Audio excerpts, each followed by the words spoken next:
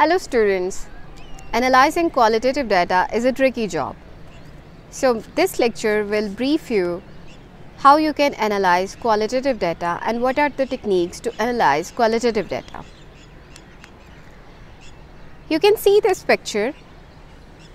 This is a data analysis spiral. From the raw qualitative data, start from the below, then you can organize the raw qualitative data. In that, process the filing procedure, create a database. If you have a large amount of data, so I suggest you to use a software and create a database. Then you can also break down the larger units into the smaller units.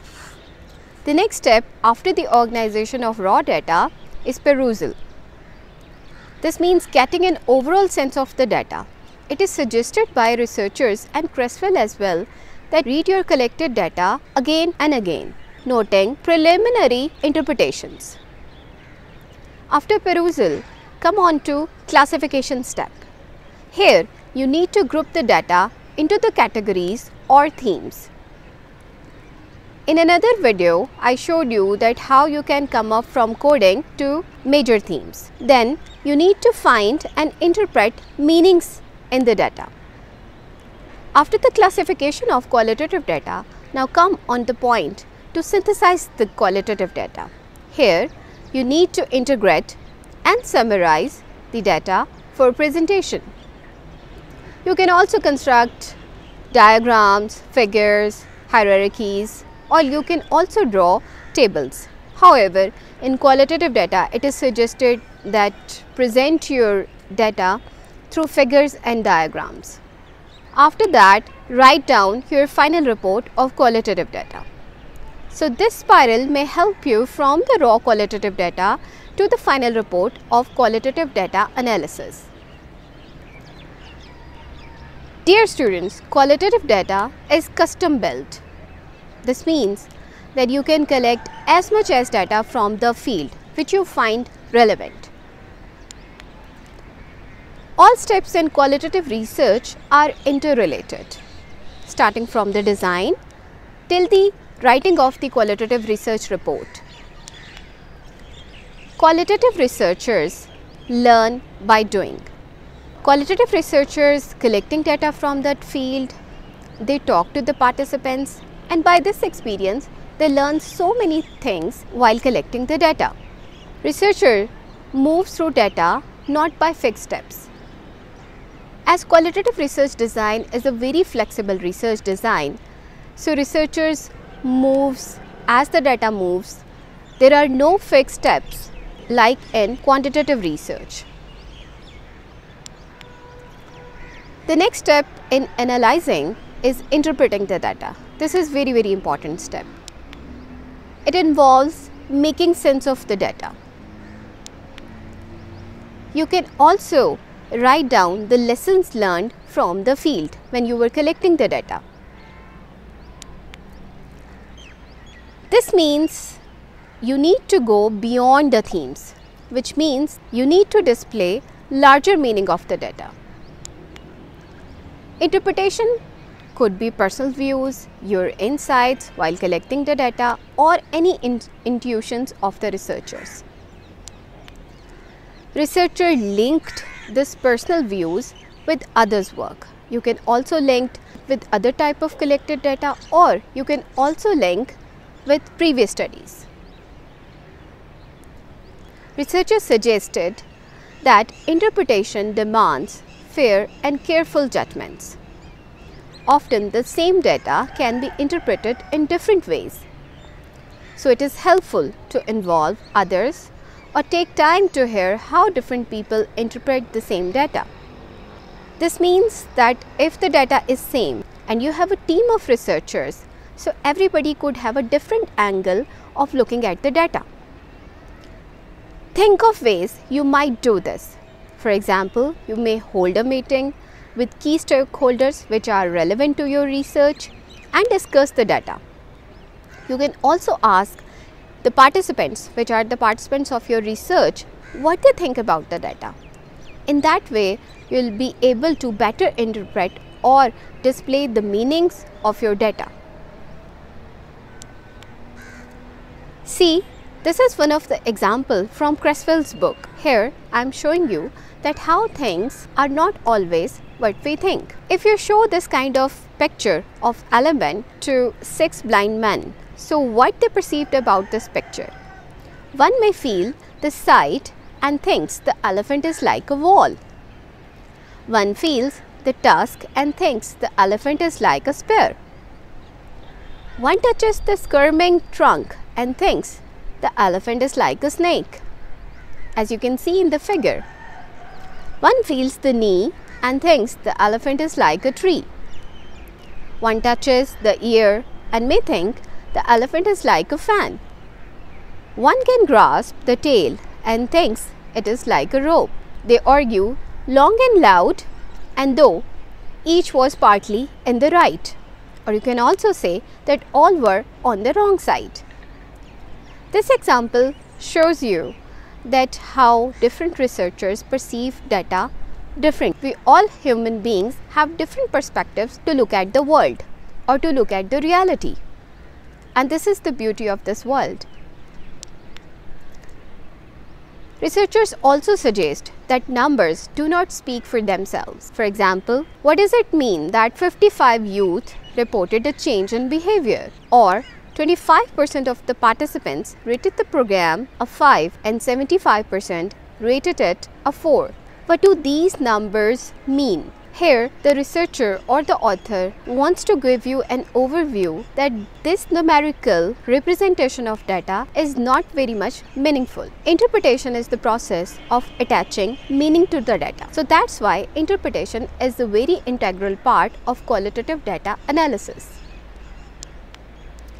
Here I am showing you one of the example of data analysis, which I extracted from one of the journal.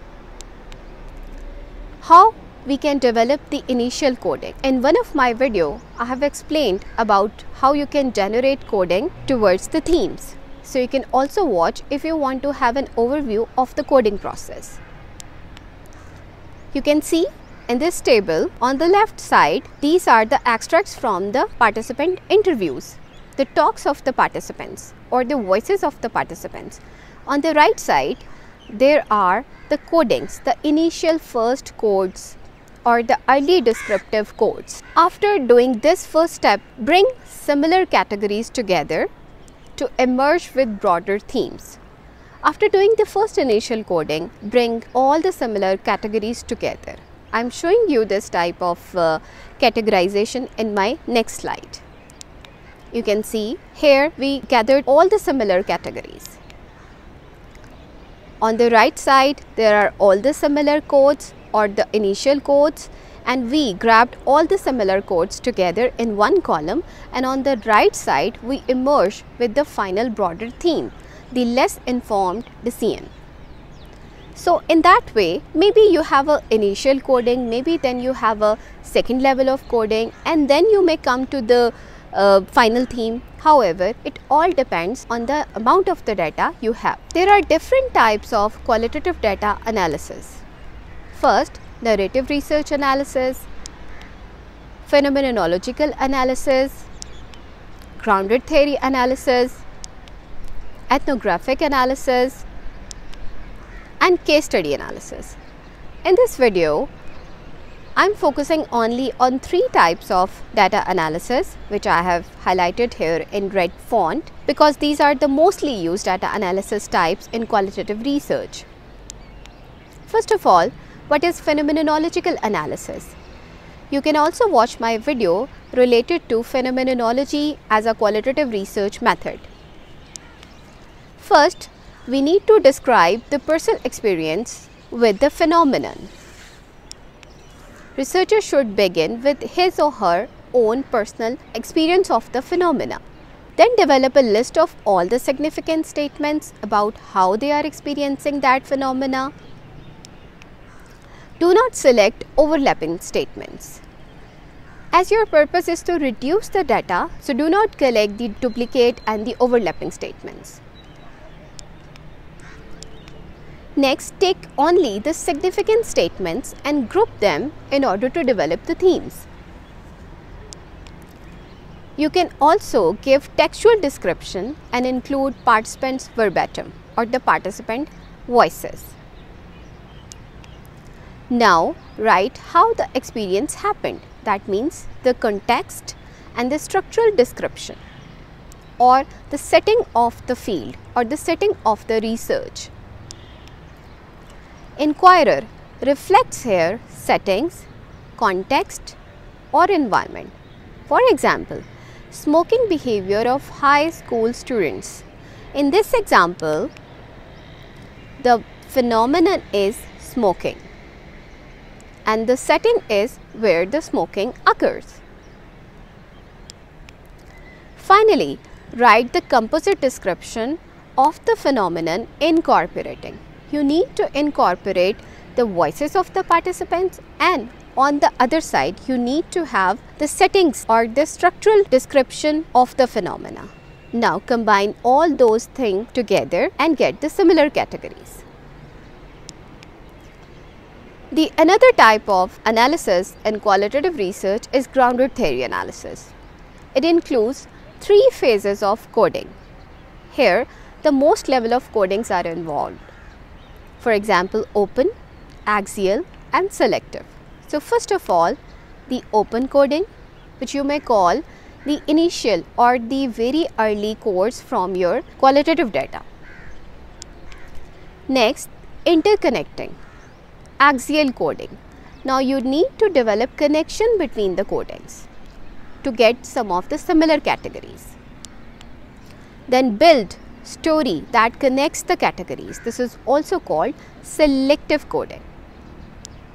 After doing that, you must emerge with some of the themes, that is called theoretical propositions or the theory building step in your qualitative data analysis.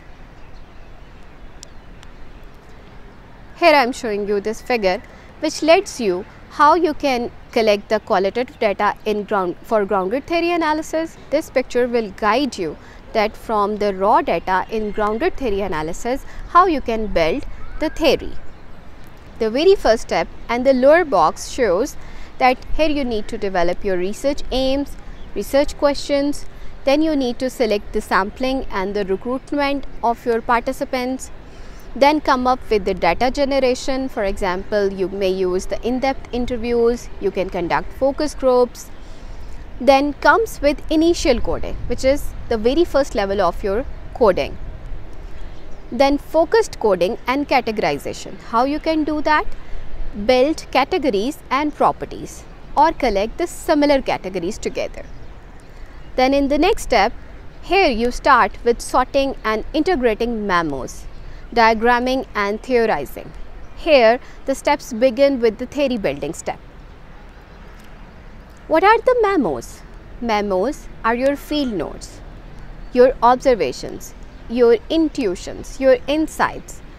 So here in this step, you need to collect your intuitions, your memos with your participants' voices. And the very next step after theory building is you need to write grounded theory. Here you must start writing with your final emerging grounded theory. Next type of analysis is case study analysis. Here, making a detailed description of the case and its settings is very important. If you want to know how you can conduct case study, you can watch my video related to case study method. In case study analysis, there are direct interpretations. Case study researcher looks at a single instance and draws meaning from it. Here you need to look only within a single case. Then you need to pull the data and putting them back in a meaningful way. Then you need to look for patterns and looks for a correspondence between 2 or more categories. This means here you need to develop connections between the emerged categories. I am showing you the cross case analysis which we usually done in case study through this example. You can see this table shows the interview talk of 4 participants, Debbie, Jack, which are the students, and these are the student interviews, and in the next two columns, Rene and Mark, which are the teacher's interview talk. Rene and Mark, which are the interviews of teachers. This blue arrows shows that these are the connections between the interview talk of Debbie, Jack and the Rene. So these are showing you the interconnectedness between the interview talk. Here are some naturalistic generalizations. This means that some of the talk of the participants may not link with each other, but those may be the universal truth. So you also need to point out some of the naturalistic generalizations happening in your data. So I think I have explained you all three types of data analysis in qualitative research. If you still have some questions in your mind, please do write in comment box and I'll get back to you soon.